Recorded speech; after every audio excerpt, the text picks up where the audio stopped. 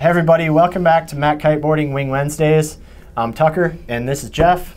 And today we're going to address the issue of how much wind you need for wing foiling. Now we're going to come at this from kind of a beginner level, because if you're an advanced level rider, you probably already know this answer. Feel free to click to our next video and enjoy that one. But for beginners, we're really going to attack this because we do see a lot of people that are going out in wind that either won't work or is just really challenging to work. So we're trying to bring this knowledge to you, not in a deconstructive way or anything like that, or a negative way, but to help you pick those sessions to come in with the right expectations, because riding when it's too light to foil is still really beneficial. You learn a lot. In fact, you can learn more in a lot of ways in those conditions, but you might get frustrated if you think you're doing something wrong when it's really just the conditions that you're challenging. Yeah. For sure. So I think you set the stage real well. We're trying to look at, obviously this is a growing sport, and most of our calls are people looking to get into the sport. Yeah. And so, you get all your gear, and we want our customers and those that are getting the sport to have success. Totally. So wind is the #1 thing that we need to look at, and we've had a lot of discussions about this, but. Wind, I think, I've been in the wind sports now for 40 years. I know I'm aging myself a little bit, but I think that I've been alive. Times a few, no. But I think, I obviously would have some credibility with all my experience of windsurfing, kiting, and winging. But if you talk to a lot of people that have been in the sport, that 14 knots is probably that golden spot. If they're being honest. If they're not, yeah. Yeah. Chucking one to the boys. Yeah. No. Riding 4 knots. No, 14 knots and above. And I think as we have this conversation, a lot of people that may be listening to this, knots, what did you just say? Yeah, totally. Yeah. Yeah, but we are going to be speaking in knots today, so it's really easy. You have a computer, Google it, you can figure out the difference between knots and miles per hour. But under 20, they're pretty darn same. They are. They're very close, and like you said, after you get over 20.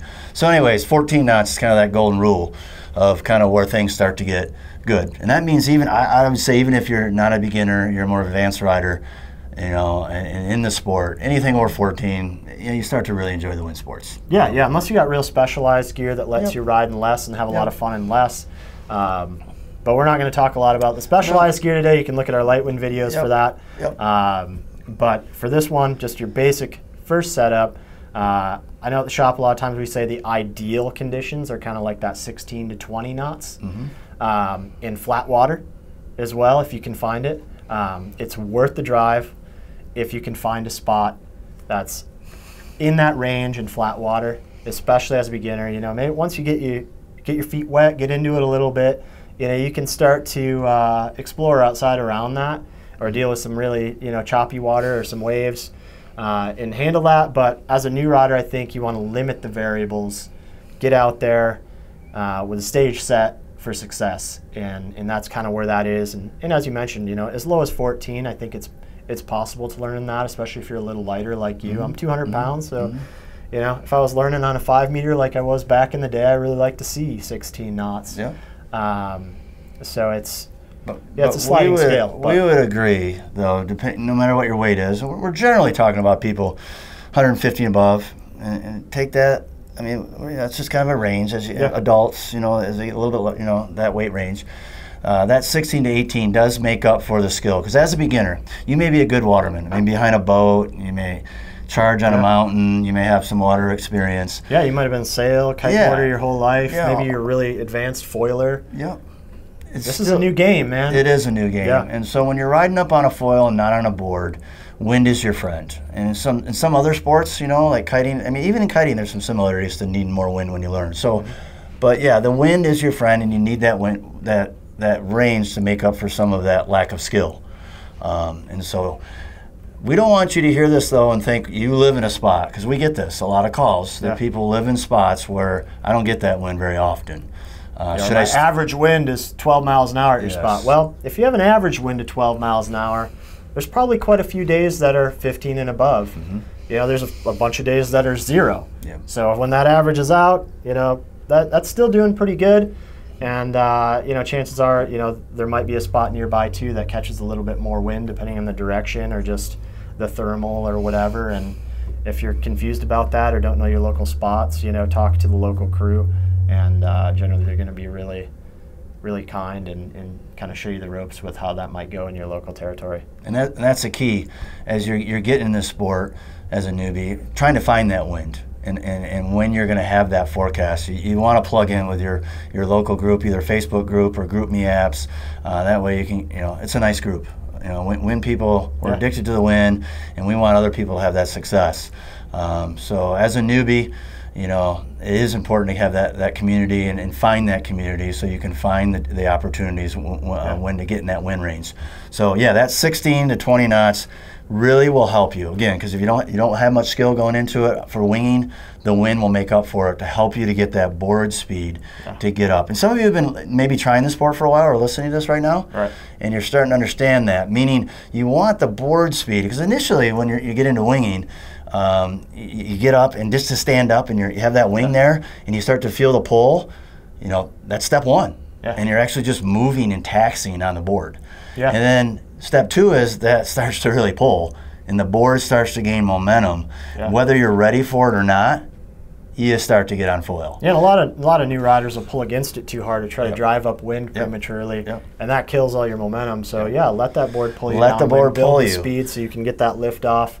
And once you're on foil and you have some power on the sail, then you can cut upwind. But well, that's when you first take flight. I mean, I can remember when I was a beginner, it wasn't the skill set I was putting into it. It was that wind that you needed. Totally. And we have people, and I know people are listening to this video that have been trying maybe in that sub winds that we're suggesting, and finding it to be a real struggle. I mean, you get up very shortly and you're down right away, or all you are doing is taxiing.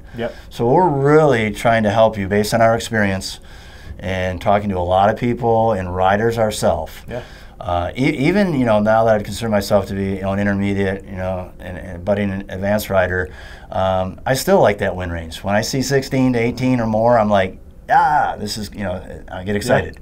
Not that I don't you're ride. in aggressive rip mode, not cruise mode anymore. And it doesn't mean I like to go out. You know, when you're addicted to the wind, you want to go on those lighter days. But even as a veteran rider, that wind range is a good range. Totally. You know, for wind sports. But don't let that discourage you if you live somewhere that doesn't have that a lot. Because you can get gear specific down the road. But we wanted to focus more on this about where's that good wind to get up and wing and learn the sport. Yeah, totally. And outside of that, you know, I think sometimes people are misinformed too. Whether it's a local wind meter, you know, that's just not very accurate.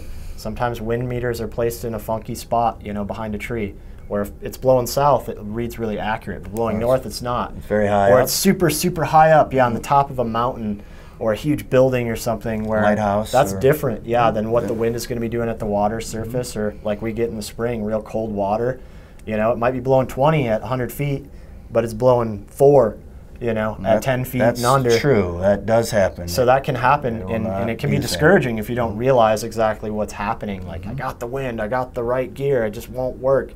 It's like, hey, sometimes it's not you, sometimes it's the conditions, or you're just misinformed about, you know, those conditions and how to read that. But the other thing is, you know, just hearing people talk, right? Sometimes you hear people talk, and they're like, yeah, I can ride in 6 knots. Well, you got to read between the lines sometimes. Sometimes people are fluffing it up a little bit, and maybe they can ride in 6 knots, but they've been doing it for 5 years, right? Like, that's a whole nother story than a brand new rider.